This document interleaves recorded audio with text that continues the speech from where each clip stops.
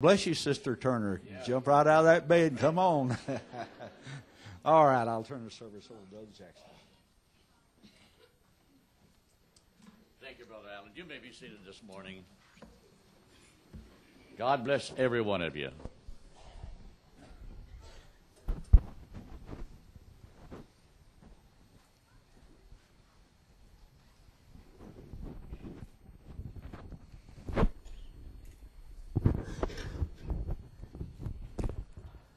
I want to greet each and every one of you today.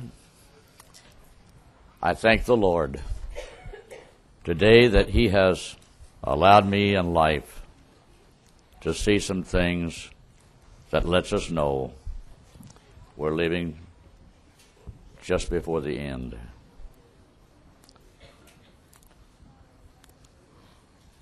Here's a magazine sent to me free by somebody.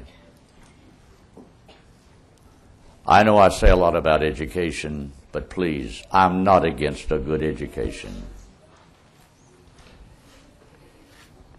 But I can prove to you now that our colleges today are not teaching what they did 60 years ago. All the mythology of the ancient people are now taught. Harvard, Yale, and other top universities have these courses to offer you. You can study them in your home, or they're on tape. You can play them in your cars. It gives you the lectures, the philosophers that teach these in our colleges. So when I stand up here and make a remark, don't think I'm lying. Somewhere in the back of my files, I got something other to prove it. If I wanted to study mythology, all I have to do is to go upstairs and get the books of the 1st and 2nd century of Christendom.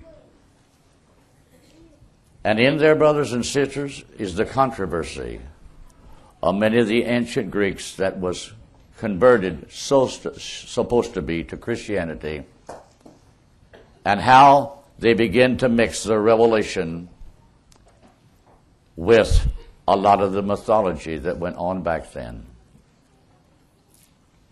And some of that is held on right in Roman Catholicism. That's why they have certain personalities by the name of the apostles. If you're sick, pray to that one. That did not come out of the Bible. It come out of ancient mythology. Greeks, ancient Romans, all of that. I have to say, what good is it going to know you in life? How to make a decent living? How to be a good father or to be a good mother? And to bring your children up in the ways of simple, practical living, and to know all of that ancient junk.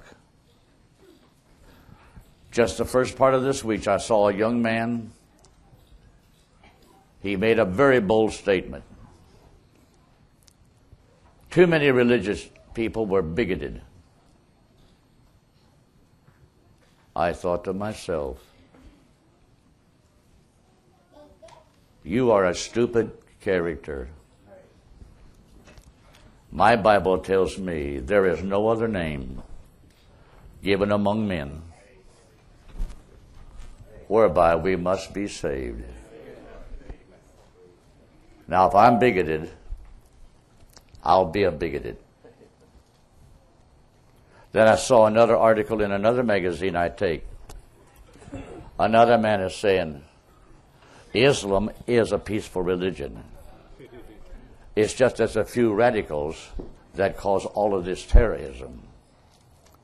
Well then, Mr. Wise Guy, let me ask you, how come if they're all so peaceful, it started out in one mother country, Saudi Arabia, How come then in the 8th century it swept all the way across North Africa if it's a peaceful religion? Who did all this conquering? Then when I read the histories, when they come up through the Holy Land and they engage the Crusaders, which was there to drive them out, finally the Islams overcome them, and they did not stop. By the time we get into the 9th, 10th, 11th, and 12th century, they've taken over all the regions where the Greek Orthodox Church was at. And that's why we've got troops in Bosnia today. That warfare was not a warfare of politics. It was a warfare of religion against religion. And I have to say this morning, brothers and sisters, go on, get a good education. But when you come out of that institution, be sure you know how to earn an honest dollar. Be sure that you know how to walk and talk with a man and deal with a man and treat him as a decent human being. For I have to say, knowing all of this junk, and I saw this morning how in some of our high places of learning, now that they're wanting to teach our younger students the high realm of science. Well, I'm not against certain areas of science, but when you have to start learning, brothers and sisters, what the rocks on the moon was made out of, and you forget how to say yes, sir, or yes, ma'am, down here, you have lost your place as far as I'm concerned. Now, I don't mean to be smart, but I'll have to say, the world you live in has become anti-God. No wonder Jesus says in the St. John's Gospel, when the Son of Man cometh, will he find faith on the earth? No. That's why the nations of the world will want to fight him when he's coming with his bride. I have to say, no wonder then he will smite the earth with the sword that goes out of his mouth. And the dead bodies will lie. And Mr. Smart Man, you're going to lie there one day, and your carcass is going to stink. And he'll call for the vultures and the beasts of the field to come and devour their flesh. Come and eat flesh till you be filled. Drink blood till you be drunk. For this is the supper of the great God. Am I bigoted? I believe talking about something other than I know what I'm talking about. Now then, if you have your Bible, turn with me this morning back in the book of Revelations. We're on the subject of the seals, and I want to show you, brothers and sisters, by the grace of God,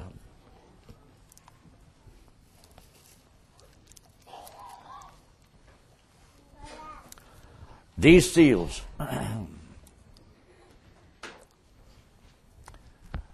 that we're talking about on the scroll right here. But here it is. This scroll, brothers and sisters, has been in the hand of Jesus sitting on the throne of God during 2,000 years of mediatorial interceding for the names contained in the scroll. Now, we've got this time broke up more or less pretty well equalized. But really this time factor, brothers and sisters, is not that way when we begin to read the scriptural and the historical outline of it. Because this is a 2,000-year period all the way through.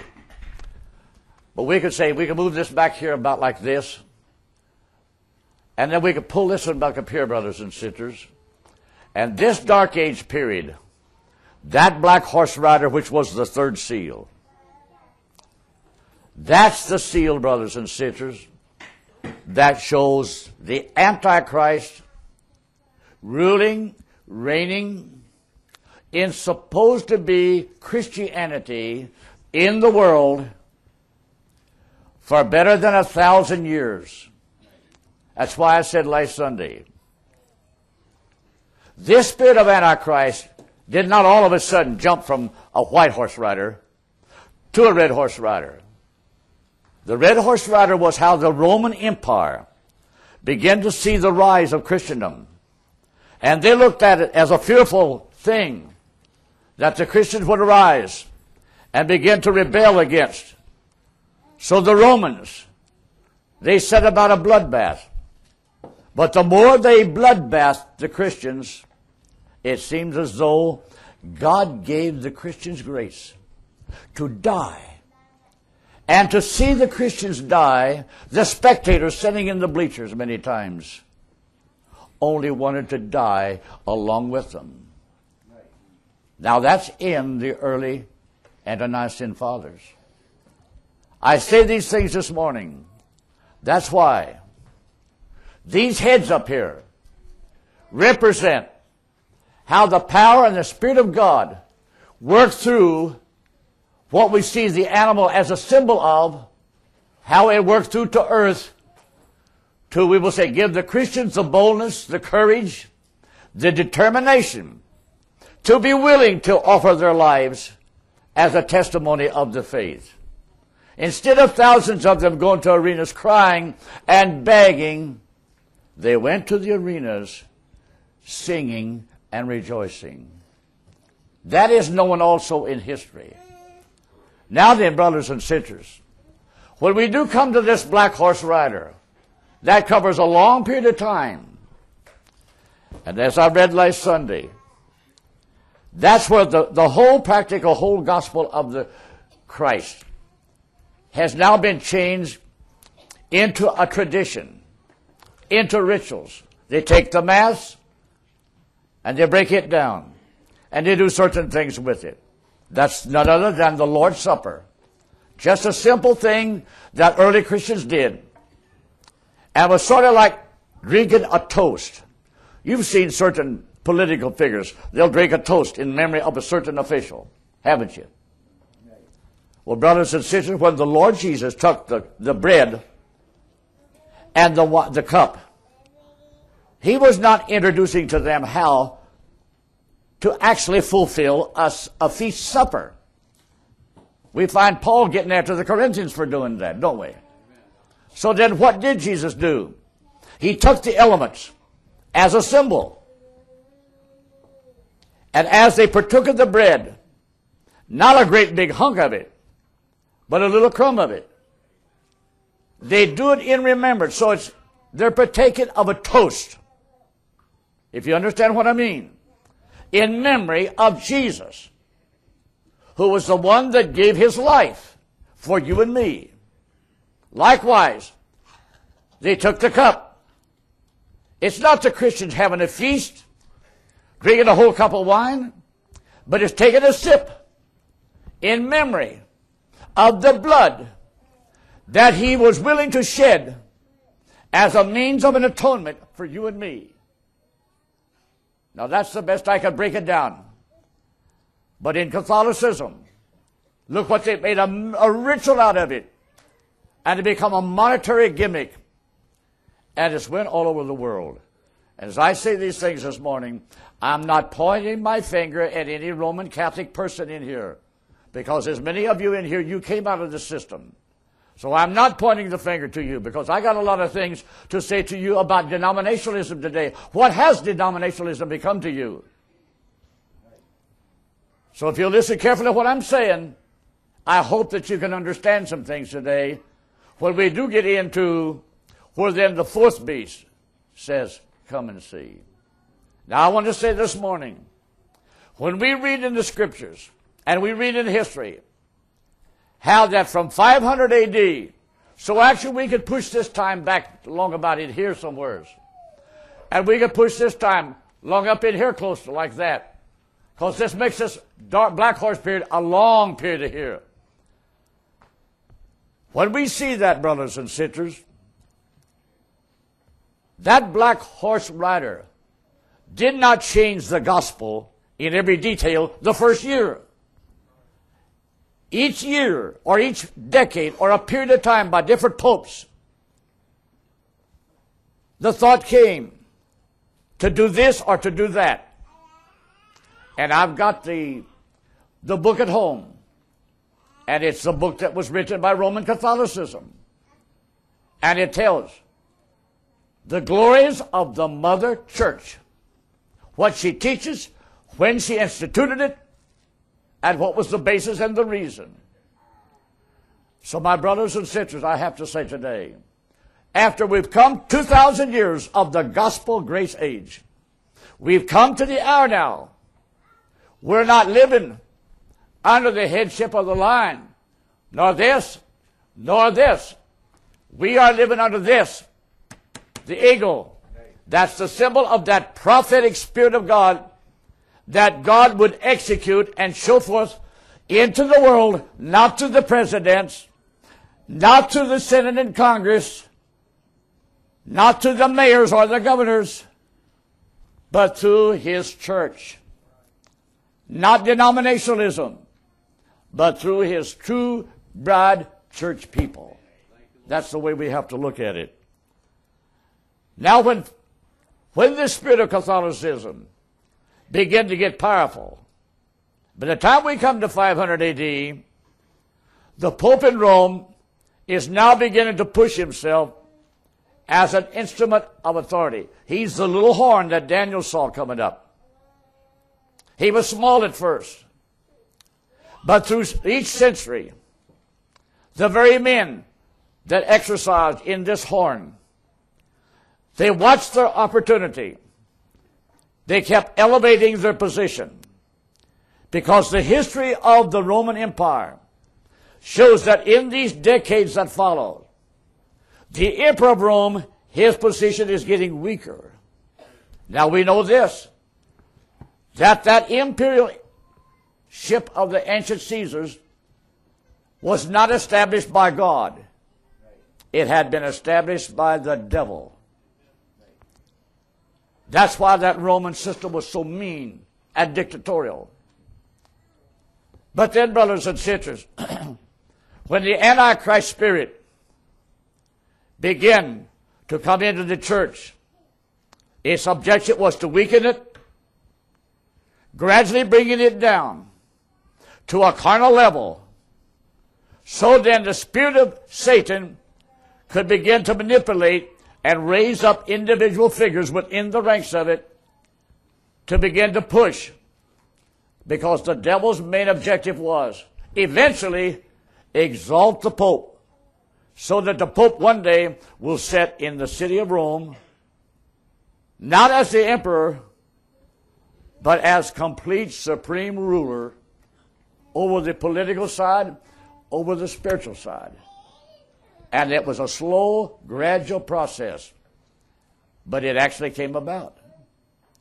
So my brothers and sisters, I want to say this morning, when we do come then to 1500, God has, through men, give the Catholic Church a warning from within.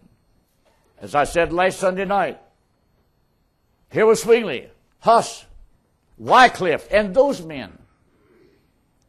Before that, there was Savonarola and the poor man of Assisi. I have to say, these men, they saw a little something about the system of Romanism that caused them to cry out, and the end of them was martyrdom. Now then, all of that was done under this. It's how God used the wisdom of men in the darkest hour of time to speak against the system of Rome, what they've done to the gospel. Now with this in mind, we do then come to the beginning of the Reformation. What was this Reformation for? It was God's way of sending a man with a revelation of the Scriptures, not in the entirety. That's why, brothers and sisters, when we come to 15 and 20, there was a man by the name of Martin Luther. He was not a backwoods preacher from the hills. He was already a priest, learned in the, we'll say, the scriptural interpretation, the way the Catholic system did it. But something in his heart made him feel bad. He felt a need. He felt a longing for God to speak to him. And brothers and sisters, he prayed. He studied the priesthood. He knew all the angles of Catholic theology. He still wasn't satisfied. But the beginning of his main testimony was, one day when he was doing penance, after fasting, he was climbing these number of steps. And at the top of these steps was a statue of Mary. Brothers and sisters, in the 15th century, you've got to understand, the revelation of the gospel, much of it has been lost. Catholicism gradually, slowly, has taken over and instituted creeds and the rituals of the gospel.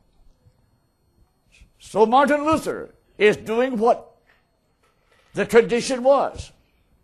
He's crawling up these steps that thousands before him had crawled. And as he reaches the top, and as he crawls to the feet of this statue, the feet of this statue have been kissed so many times. They've been worn almost away. And he's in this process when an audible voice echoes down through the corners of heaven, Martin Luther, the just shall live by faith. But he has been taught by the system and the priesthood. There is no salvation outside the Roman Catholic Church.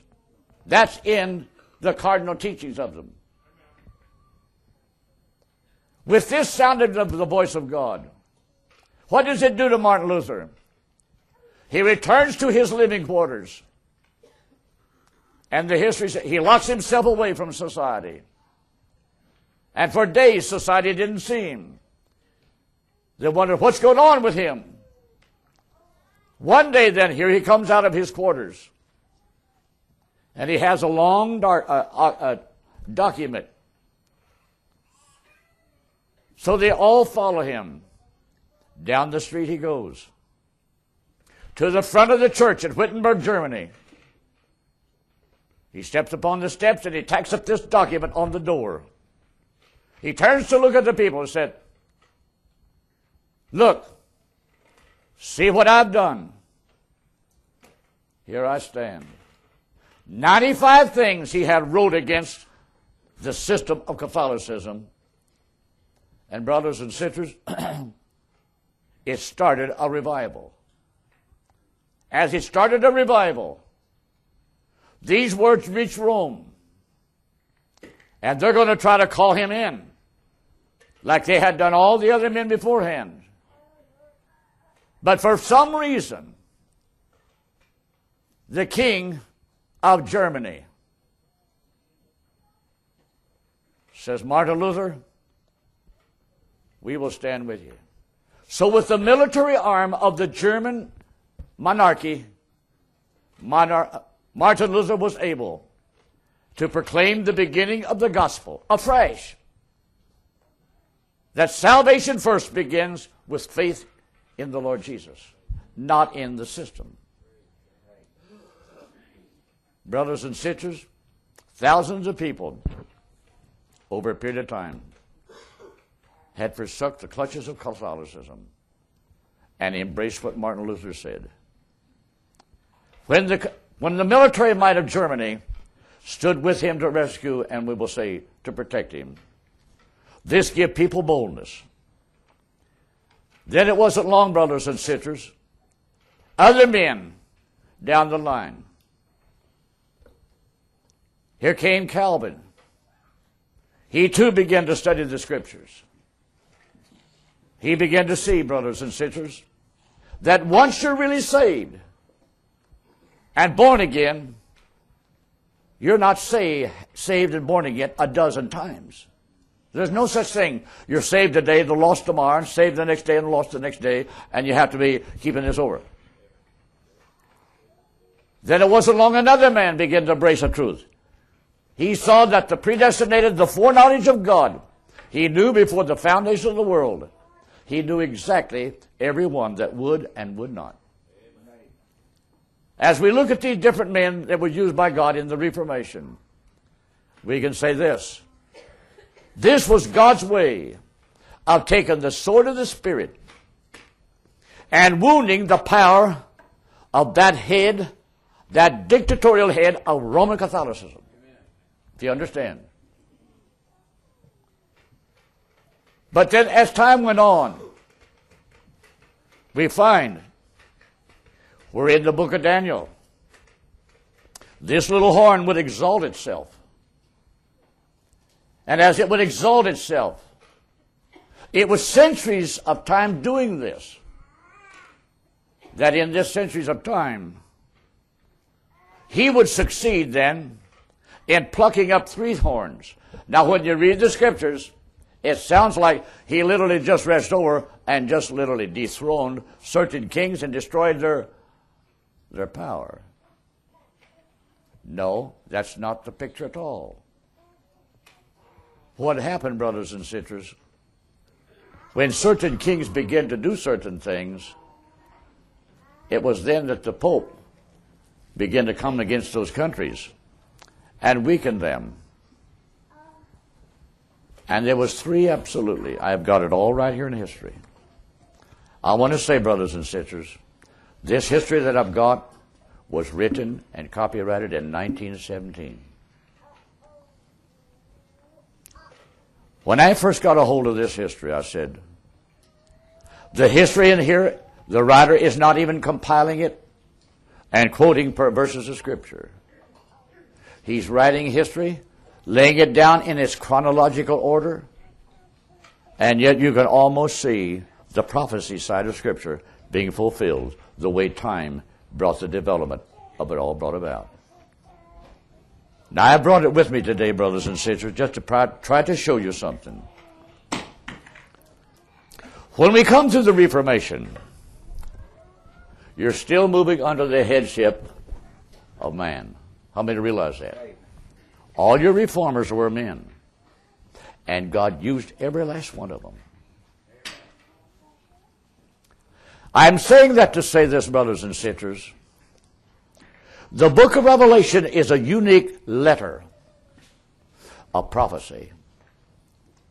I've illustrated it like this. It's like a love letter. John was given this letter and the words to say in it. He lived in 96 AD. But please don't let 96 AD cloud your mind from how God used him. The first 3 chapters, brothers and sisters, as God shows to John on the Isle of Patmos, the 7 churches of Asia, you see them recorded in the first 3 chapters. The conditions in those churches literally existed in the process of time. And that was the state, spiritually speaking, of those 7 churches of Asia, which had been established by the Apostle Paul, as John was on the Isle of Patmos in 96 AD. Keep in mind, the Roman Empire in 96 AD did not yet have 7 heads, neither did it have 10 horns, neither did the little horn show itself, and there was no woman riding it, as portrayed in the 17th chapter of Revelation. The reason I'm saying this morning is, all through the Reformation period, God was doing something to restore to an element of people, stage by stage. Each one of these stages, from the Lutherans, they become a denomination, didn't they? Then the Calvinists, they were the Anabaptists that starts. They become a denomination. Then Knox, the Presbyterians, they become a denomination. Then here comes John Wesley, the founder of Methodism. They become a denomination.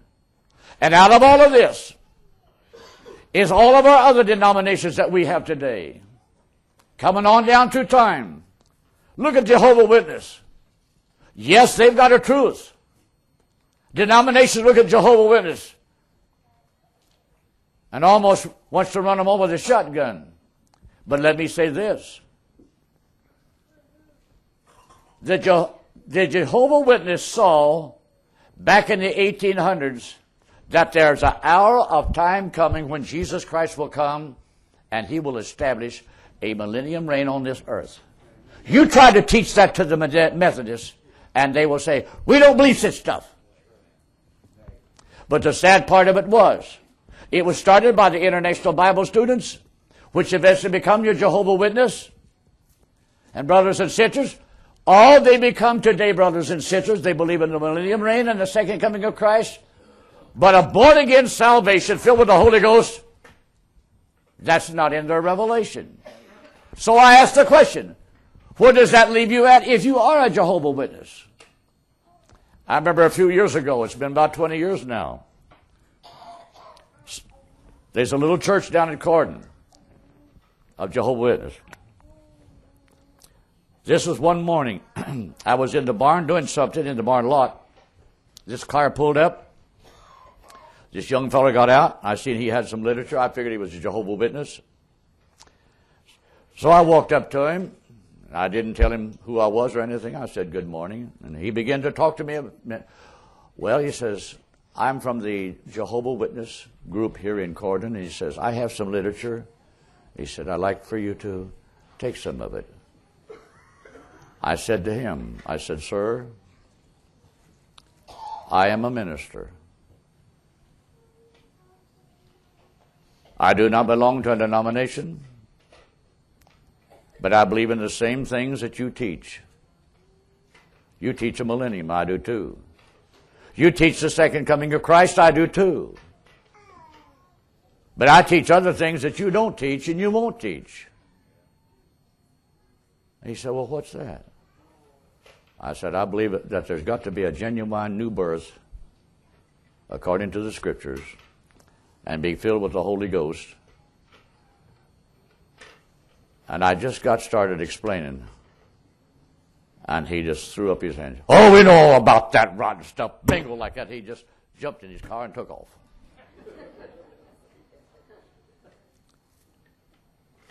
So the point is, brothers and sisters, practically every denomination, no matter what its name is, today it's a closed door to further truth. Now, I have a reason for saying that. Because, brothers and sisters, when we come on down to Seventh-day Adventists and all of them, God visited them with an essence of truth out of the Scriptures.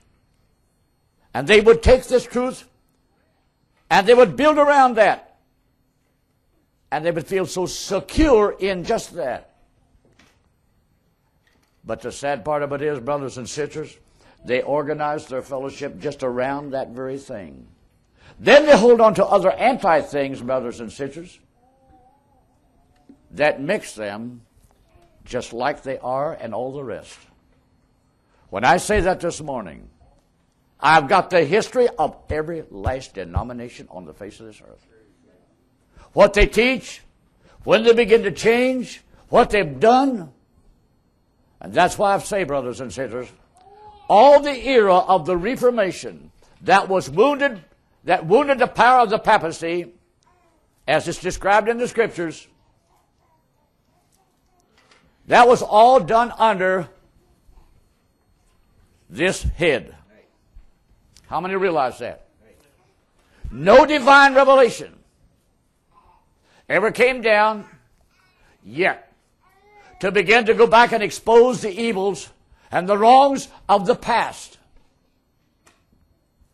Sure, I've seen some of the writings of men in Methodism, Presbyterianism. They could write and tell you about how bad Catholicism was in its darkest hour. But then they leave their system like it's up high and dry, and it's very virtuous.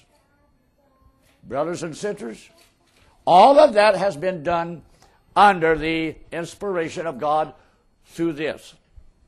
How many understands that?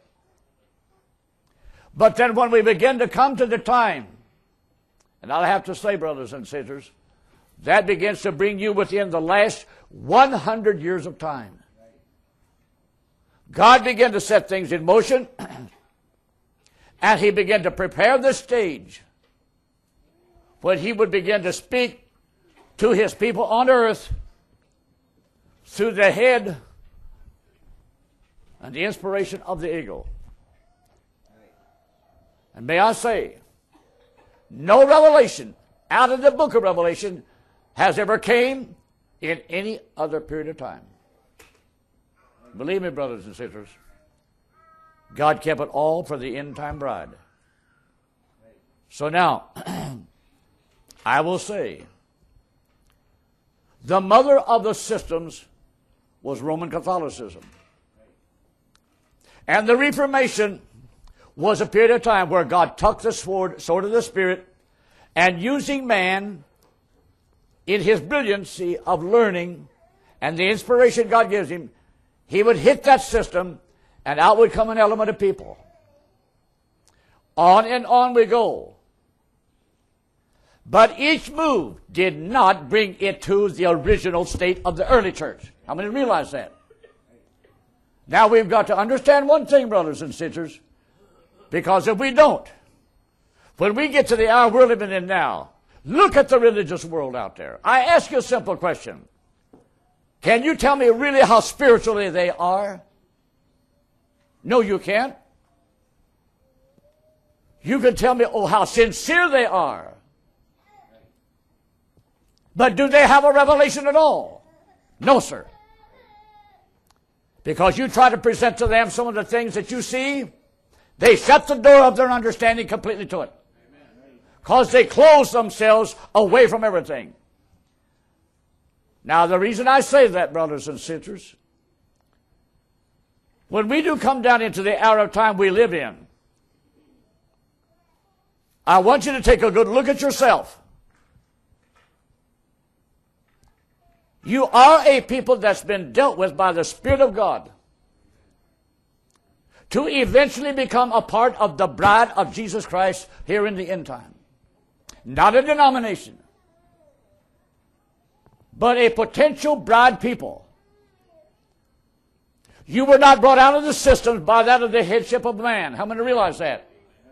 It's the inspiration of that prophetic eagle. And it started a few years back when God had a prophet messenger on earth. That's why he came just precisely as Malachi 4, 5, and 6 said, to turn the heart of the children in time back to the faith of the fathers. During his early days, brothers and sisters, there's not a denominational person that didn't hear about him somewheres. And I have to say, had they been sitting in them systems with a hunger in their heart, because that's what was going on in me. If there'd been a hunger there, once they'd have heard about this man, they'd have broke their neck to get to hear him. Some did, but only to turn away. Well, I don't see anything of importance. It just goes to show, brothers and sisters, they did not have that deep dwelling Spirit of God dealing in them to inspire them, to revelate them, and to show them really what they should do. This is why I have to say, all these denominations, brothers and sisters, has been in existence. When we come to the early beginnings of this 100 years, that's the only prophecy in the Bible that tells you that in the end time, and this is in Daniel 12, it plainly tells you, the wise will understand. Somebody please tell me, who are these wise? Why did that prophet write that way? Isaiah said nothing about it. But then when John saw this angelic being standing on the waters, and an angel here and an angel there, you read this in Daniel 12 in the latter verses of it. He begged that angel to ask him, what means these phenomena? Daniel was told him these words. It's sealed up. It's not for you to know. But Daniel was very persistent. It troubled his insides. And he begged, but what means this? And then the man on the waters, through that angelic being, told him exactly the signs of the end time. And brothers and sisters, as we come on down through there, it gives you a natural background of society. Knowledge will be increased. Brother, if we're not living in a day when knowledge, the carnal side of knowledge, they can't stop. There's no end to it. But they've left God out. And that's why I have to say, what good is it going to do you if you miss God completely? Do you think your diploma in science or trigonometry is going to save you? It's not. It's only going to be your faith in the saving grace of the Lord Jesus Christ is going to save you. And as we come to the close of that 12th chapter, think of it, 500 and some years before the advent of Christ, Daniel was told, the wise will understand. Understand what? The rocks on the moon? All about mythology? Bride, take a look out there. Everything that's mentioned in this book is going on. Every bit of it. You are the only people that potentially have an understanding and can say, I can see we're living in the last days. Women like to go to church today.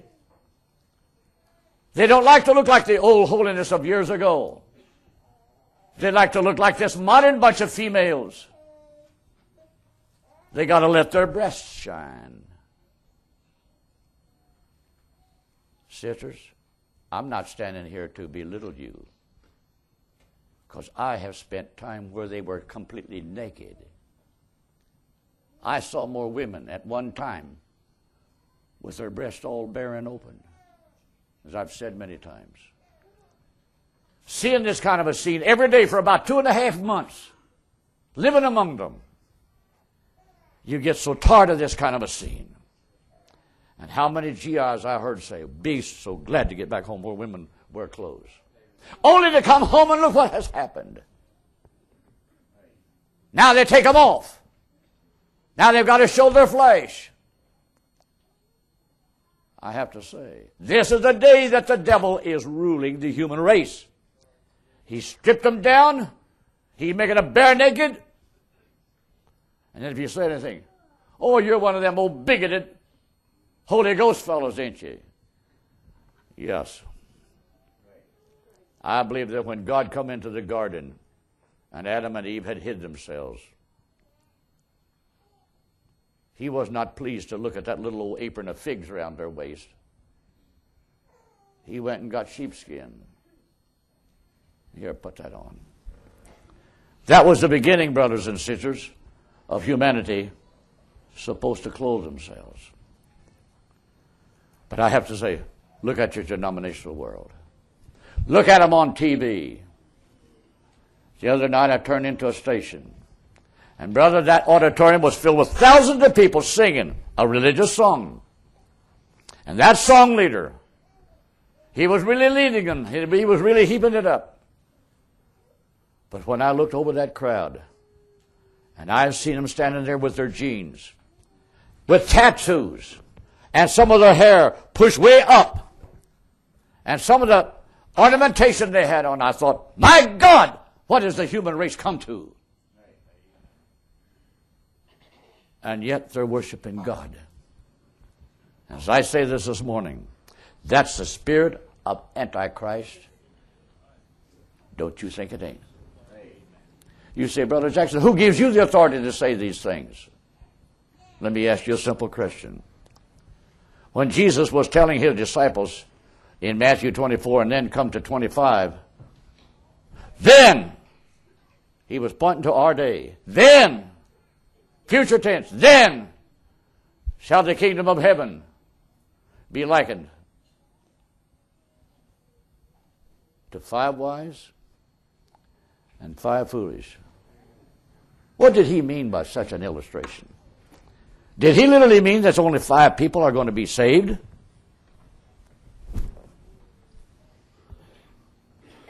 And 5 foolish are going to be lost? Why did he use such small percentages? He could have said, then shall the kingdom of heaven be like unto 10,000 virgins, 5,000 wise and 5,000 foolish. Take it over, people. I want to ask you a question. Can you, in your mind, put together a figure? How many would you say in America? How many thousands in America are believing today the same thing you're believing? I don't believe it's in the thousands. I believe it's in the hundreds. Will you agree with me? Amen. When Jesus spoke that, he knew exactly what he was saying. So however small you see the figure today to be in America of the wise, then don't tell me that there's going to be 10 million foolish virgins. Oh, but from our carnal standpoint, we're going to, but I love some of those people. They're my uncles and aunts. Oh, you sweet little thing. And you can't teach them nothing. They don't want you to. Get away from me. Don't bother me. I know what I believe.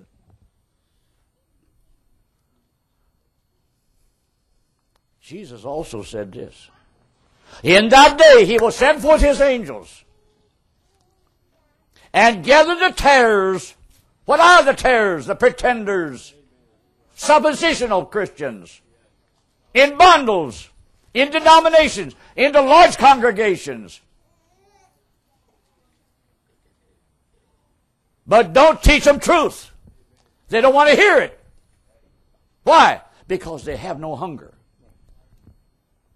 They're not beside their bed at night. Oh, Lord, lead me. Jesus promised this. Howbeit after the Holy Spirit has come, he, the Holy Spirit, will do what? He will lead you into all truth.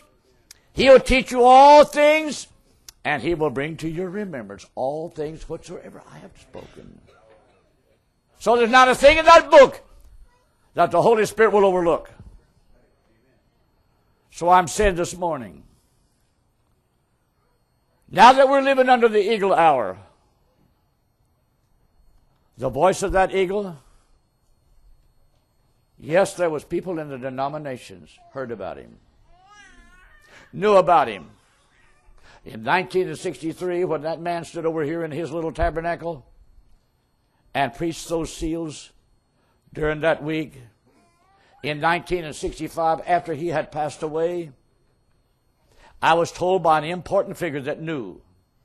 Tommy Osborne, who God used as he was permitted in the early days to see Brother Branham in the healing ministry. Tommy Osborne sought the will of God. And God began to honor him and his ministry and praying for the sick. He began to go in different places throughout the world. But the point to hurry it up, this person wanted Tommy Osborne to hear what Brother Branham said about the seals.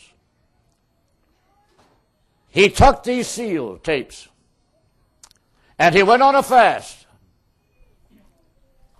And he fasted during the days that he was playing these seal tapes. When he has completed listening to them, he brought them back and gave them to the man that given to them and said, I want nothing to do with it. I can remember, brothers and sisters, at the tabernacle when the funeral was there, because I had a little part to say. Tommy Osborne was sitting right behind me. His hair then was white. It wasn't long, brothers and sisters. It was long as my horse's tail. And he dyed it. And it's been that way ever since. So I'm saying these things this morning, brothers and sisters, not to be arrogant or foolish. But you and I have been privileged to hear something.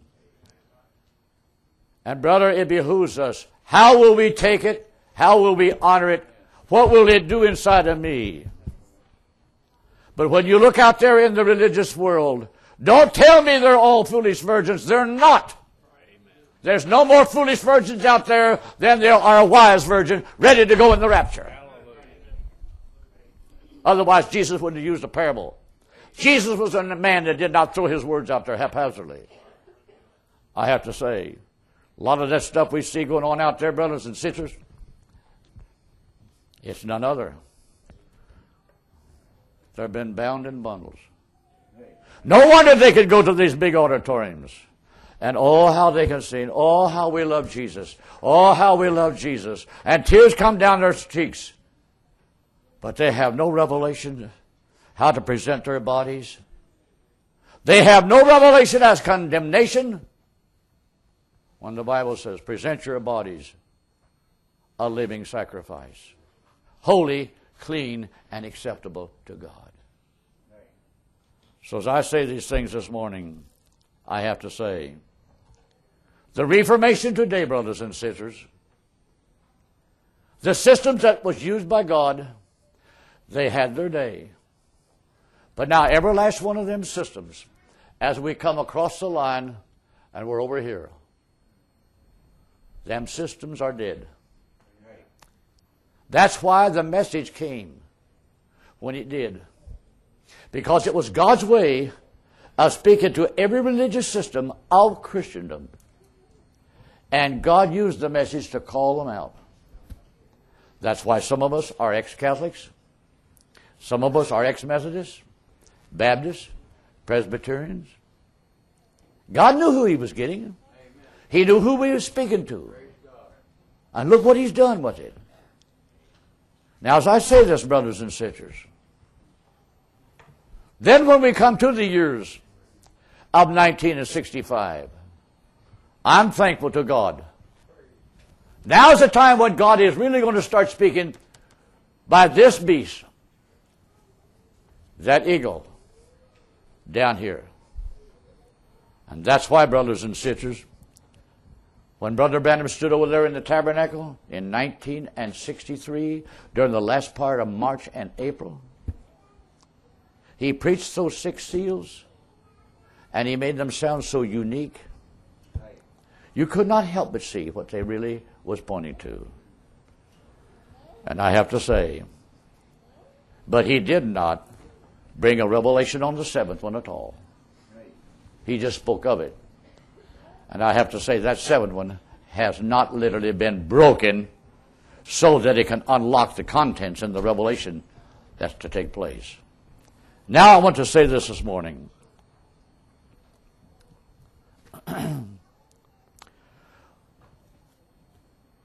A lot of people will say, well, Brother Jackson, don't you think you could be wrong in this, and don't you think you could be wrong in that?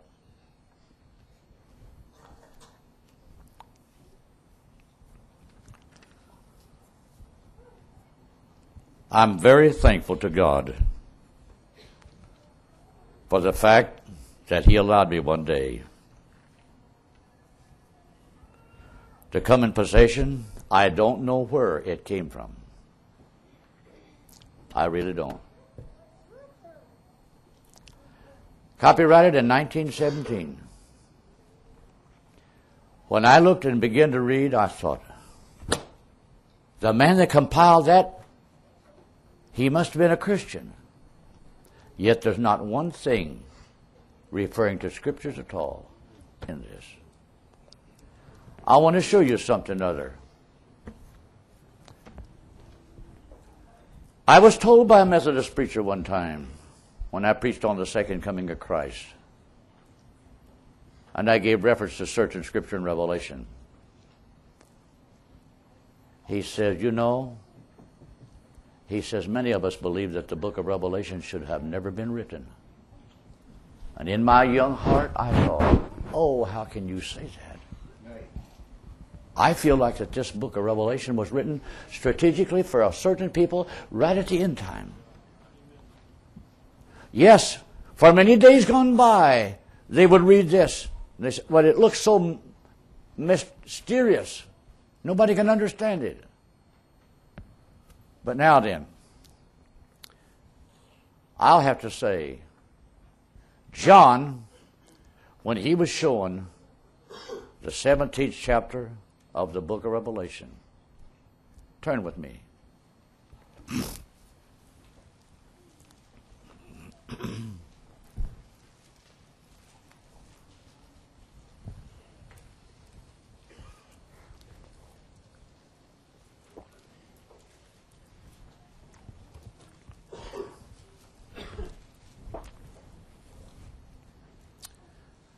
Brothers and sisters, anybody knows, in 96 AD, when John was on the Isle of Patmos, and the book of Revelation was written, the Roman Empire had not yet evolved into the state of what we're going to read about. John could see the Roman Empire as what Daniel prophesied, coming up out of the waters, having this gigantic head, and how it began to devour and stamp under its feet the residue. Daniel saw it later, it had 10 horns. But John lived when there was nothing like that in existence at all. So when he is told to write, and he wrote the first 3 chapters, that was present tense. As John lived, and John had been in those churches, and there's no doubt, brothers and sisters, he could be a testimony and a witness of the fact that those conditions was literally going on right then.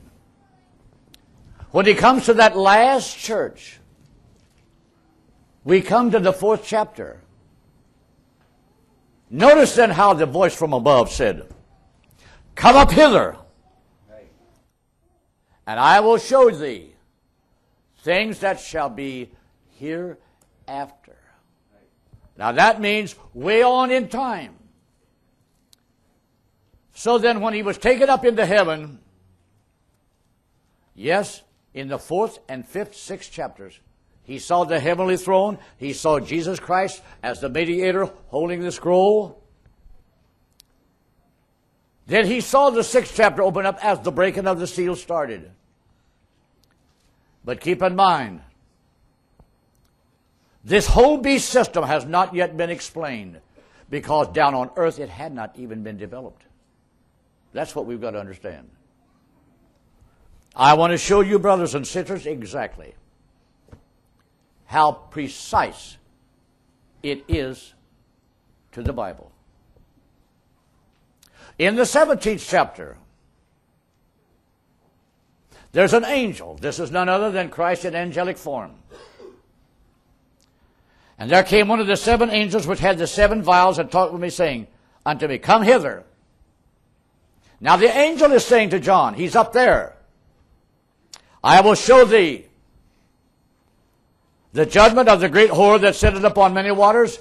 And brothers and sisters, Catholicism had not even come in existence in 96 AD, had it? But John is put into the future tense of time when he could see it. And I'll have to say this. John was put into the future tense right when the head of that eagle and the revelation of it is being imputed down here on earth. Now, I've had people to say, "Well, Brother Jackson, why do you use 1963? Because, brothers and sisters, it's the only time that the revelation of 6 seals ever even occurred.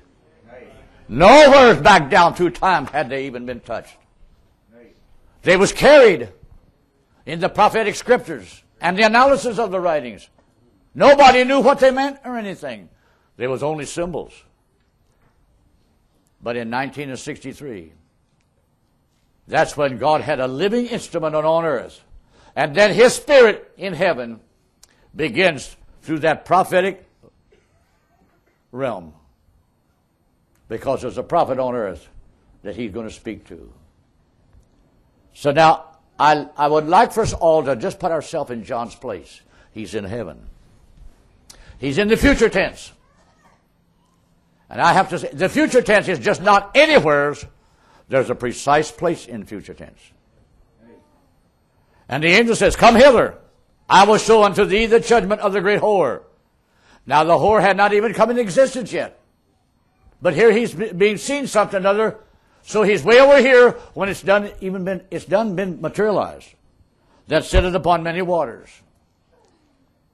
Now this whore, we will say, is none other than Catholicism. But now don't let no Catholic person take offense at that. Because here we come to the denominational side.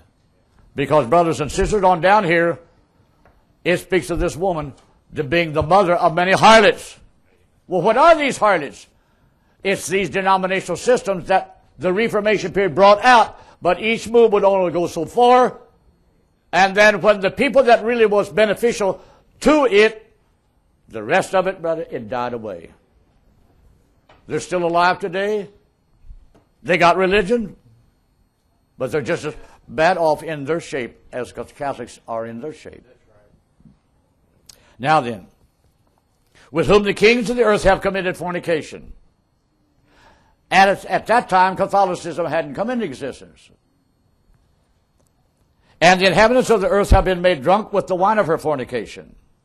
So he carried me away in the spirit into the wilderness, and I saw a woman sit upon a scarlet-colored beast, full of names of blasphemy, having 7 heads and 10 horns. So now that tells me, brothers and sisters, that at the time that John in heaven was seeing this whole European system coming from 96 AD has already grew through time and produced its many images, and it's over here, brothers and sisters, it's addressed having 7 heads and 10 horns. How many realize that? He's looking at it over here because he's up in the heaven in the spirit realm. He's in the future tense. He's not back there in 96 AD as he was a prisoner. And the woman was arrayed in purple and scarlet color and decked with gold and precious stones. And I will say this morning, we've been in the Vatican. If you would go to the Vatican Museum and Library, you can see the very things that's described here. The elements of gold that has been sent to this system through the years by royalties, golden cups, all kinds of artifacts is in the library and museum. It's hard for me to describe the wealth as you look upon all of this. And yet I have to say, brothers and sisters, there's not 1 ounce of spirituality in it at all. When you read the scripture, brothers and sisters, when Jesus was born in Bethlehem of Judea, he was not born in a time when Judaism contained all the wealth and the glory and the pomp of her hour. Those things do not, brothers and sisters, build spirituality.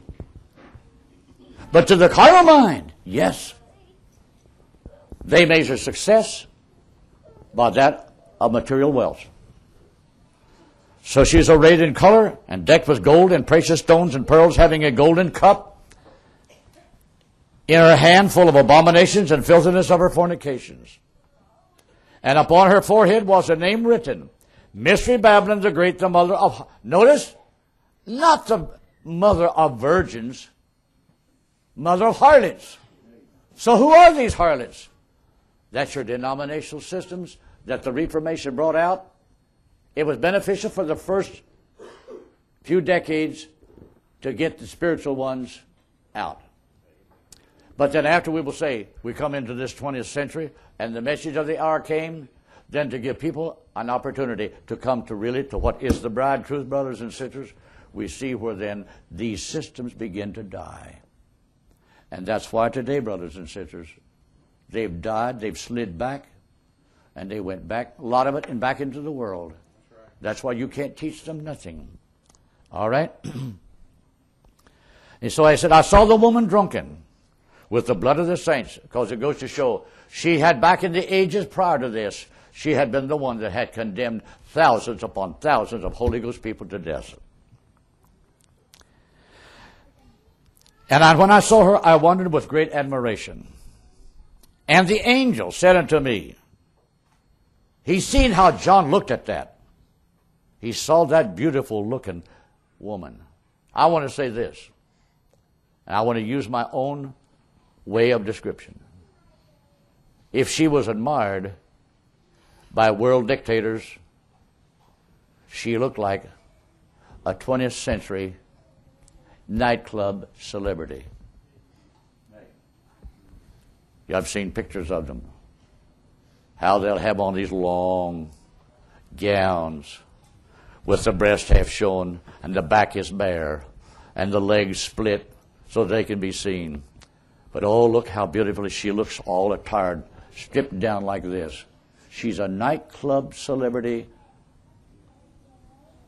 of a dance hall. She was made to look just what the world would go after.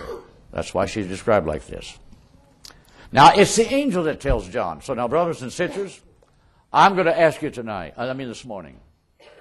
The angel is telling John, and don't you look back on earth in 96 A.D. John is up here in the spirit. And the angel is escorting John through a process of time of development. There's no other prophecy in the Bible written like the book of Revelation. It's written like this strictly for the end-time bride of Christ. So it says, come here, John.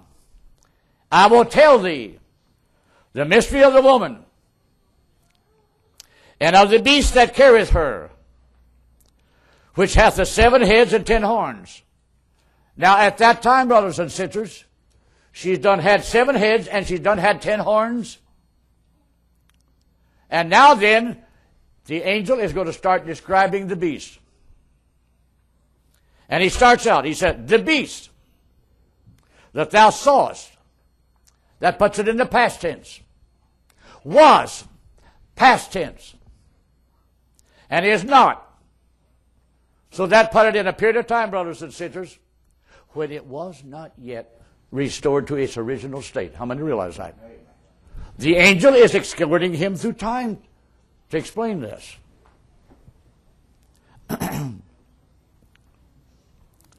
So he says, the beast that thou sawest was. And I want to say this morning. You hear these preachers talking about the United Nations. That is not the beast. It never was. It did not have its origin in Rome. It had its origination in New York and in the States by a bunch of politicians back 40-some or 60-some years ago. We are the nation that was the goose that laid that egg. And we got all of these other nations to join it. And now, brothers and sisters, up through that system has become a diabolic, dictatorial spirit that would like to absolutely, brothers and sisters, control every major nation within its domain. And I have to say, somewhere's in front of us, God's going to hit that thing with a death stroke, because that cannot take the place of Scriptures. Because the beast that we look for in this day is not something other that just originated 60 years ago. It was a beast that was somewhere in time. But it was injured, it was wounded unto death. So don't tell me it's United Nations, it's not. So he says,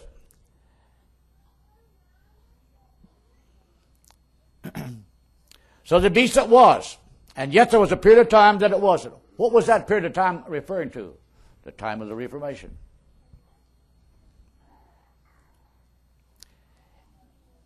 And shall ascend out of the bottomless pit, meaning, when that head of that papacy was wounded, then that dictatorial, dominating, powerful spirit of Satan that used that little horn in that system, it died.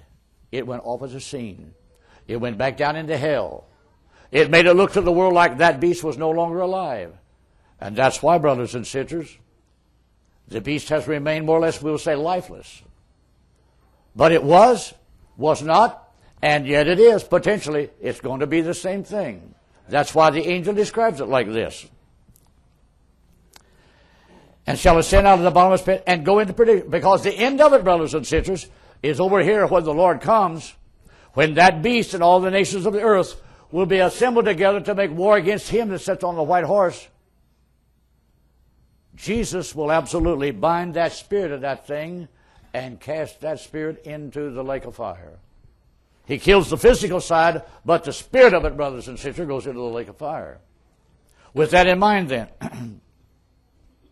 and they that dwell on the earth shall wonder, whose names were not written in the book of life from the foundation of the world, when they behold the beast, that was, that is not, and yet is. That means in the period of time when it does come back into existence to play its last day role. Now the angel is going to give them wisdom. And here is the mind which hath wisdom. The 7 heads are 7 mountains on which the woman sitteth. That's number 1. You know and I know that woman is Roman Catholicism. But where is her seat of authority? It's in Rome. Her capital is not in Paris, Berlin. It's in Rome. That's why she come up during the power of the ancient Caesars. And the system became gradually changed. So the angel is describing to John, the 7 heads are 7 mountains on which the woman sat. Now, it's a twofold meaning. Verse 10. And there are 7 kings. So now then he's not talking about mountains. He's talking about kings. And I want to say this, brothers and sisters.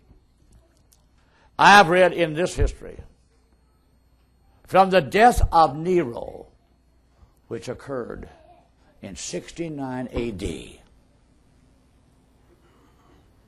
there's been many men that sat in the imperial palace, looked upon as emperor, Caesars, this and this and that. But keep in mind, not all of these men played the important prophetic role. Some were, we will say, transitional men. How many knows what I mean by transition? They fulfilled a gap, a span of time. They linked time together with the ending of this and the beginning of this. But they were themselves not even considered as that important. So now as I read this part here, then I'm going to show to you from the Bible. And there are 7 kings. The angel is giving you a description. 5 are fallen. So now that puts it in the past. So the angel is standing over here looking down the past. 5 are done fallen. And 1 is. Now then, the angel was pointing at the time of Constantine. He's the one, brothers and sisters, that we talked about last Sunday that had the vision. He was going out to engage some of these territories that was trying to break away. He saw the sign of the cross, and he took it that the God of the Christian was telling him, if he will accept the sign of the cross and put it on the shields, they will be conquerors and victorious. Constantine was the 6th head. Now, I've had men to say, well, Brother Jackson, there was other kings before Constantine. You're not listening to what I'm saying. Because if you would read the history, between the time that the 5 are fallen and Constantine, it says the Roman Empire fell into decline. And it just went a-tumbling. Nothing but upheavals and political chaos. Constantine was a man that was able to take over the reins and regain stability.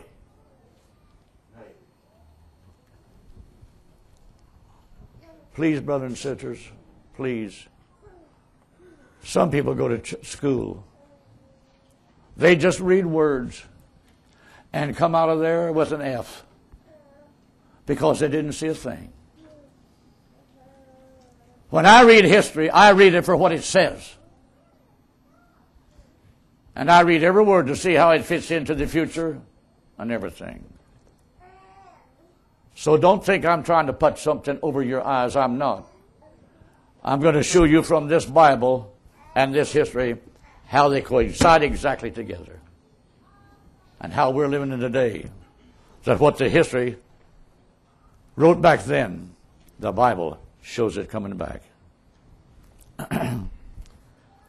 All right? And one is, so that's Constantine. And the other has not yet come. So he's talking about a head, another king, isn't he? And when he cometh, he must continue a short space. And the beast. Now when he talks about this, is he talking about a big physical thing? He's talking about the spirit that will make the beast be what it's supposed to be.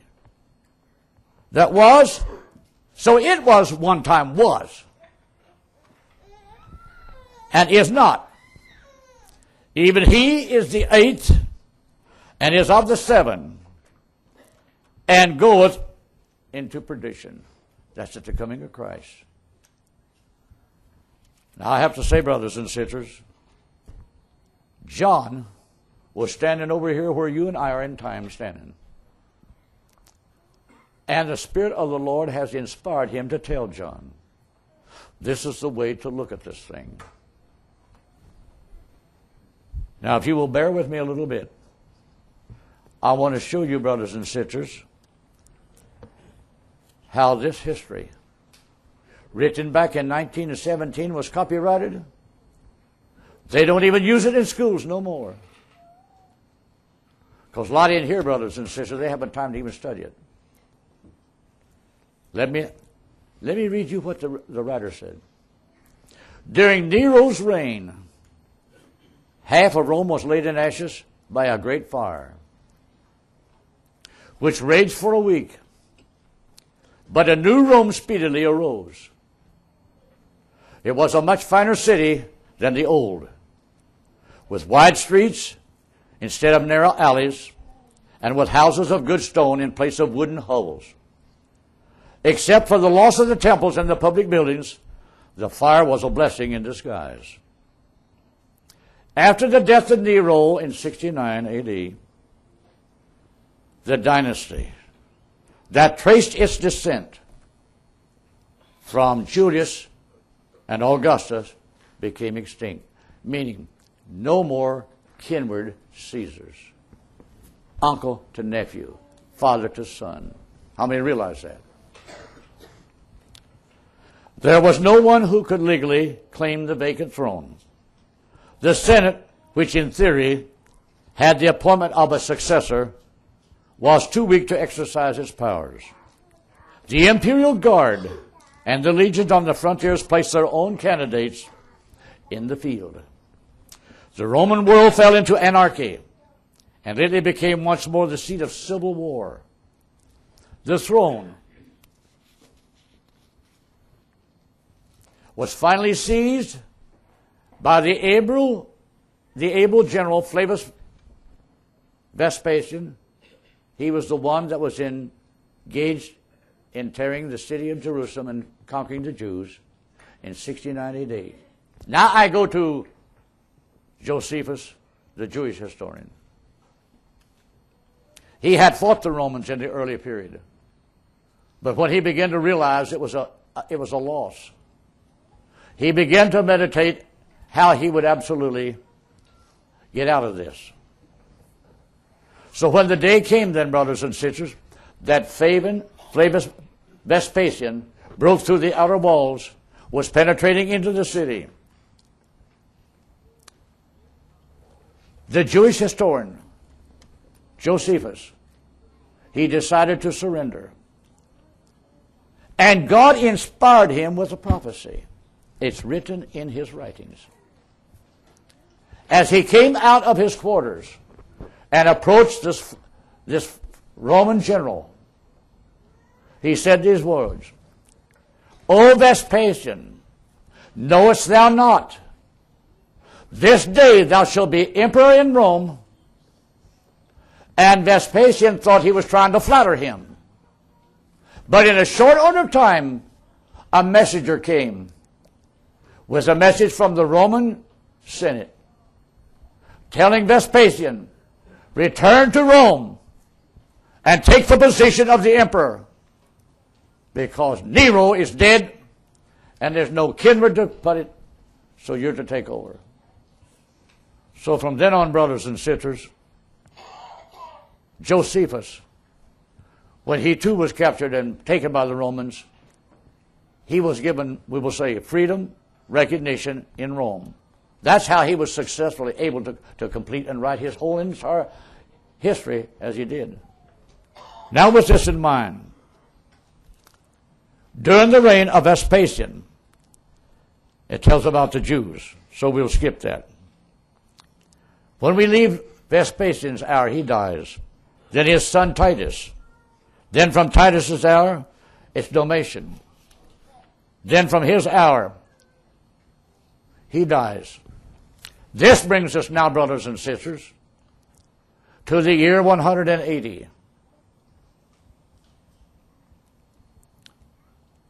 When it says in the book of Revelation, 5 are fallen, wonder who the angel was pointing to. Wonder what he meant. He wasn't talking about Nero.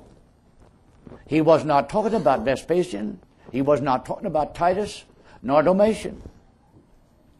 It's the men that came on and took the position. And they're referred to in history. The 5 good emperors. Listen to them. The 5 rulers. Nerva, Trajan, Hadrian, Antonius Pius, and Marcus Aurelius.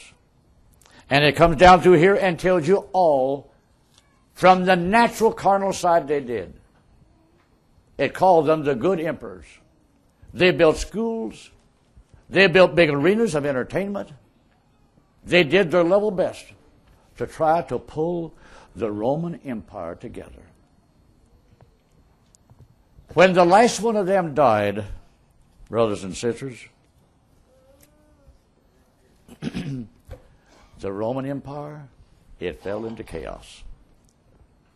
So I'm hoping you'll understand, brothers and sisters, as I read here, where the angel is saying, 5 are fallen. That's when the 5 good emperors had had their period. When they did, the Roman Empire fell into chaos. And as it did, brothers and sisters, there was nothing but political upheavals all the while. Then we come to Constantine's hour. Now it's after 12 o'clock. And I'm going to quit this morning. But the Lord's willing, I want to finish this tonight. Because I have to say, brothers and sisters, there's people living out there that's hearing what I'm saying. And they probably think that I'm just rattling my mouth. I'm not. I'm giving you history that can back it up 100%. And it carries you right straight on through. So may the Lord, Heavenly Father, I pray this morning, take these words and use them, Lord. Put the picture together for your people to see that we're living in the days, Lord, when this thing is coming about again. You're restoring it back for that short period of time. And then, Lord, the prophetic picture will be complete. So help us, Lord, as your people to learn and to be your people ready to live and walk with you in the light of truth. I thank you for every brother, every sister. Lord, bless them today. Keep us true to you, Lord. In Jesus Christ's name I pray. Amen. God bless every one of you, brothers and sisters. I will say this. My wife is feeling much better. She was able yesterday to. For the first time now then that she had in a few days, she was able to go to the dirty clothes and sort out certain clothes and take them to the washer and put them in the washer and turned it on, and then she puts them in the dryer, and then she takes them out and she folds them up and puts them where they belong. So, but she finds this place where they put that thing at, a little tender there, getting tight clothes on, but I think maybe she should be ready to be with us about Thursday. So may the Lord bless all of you. All right.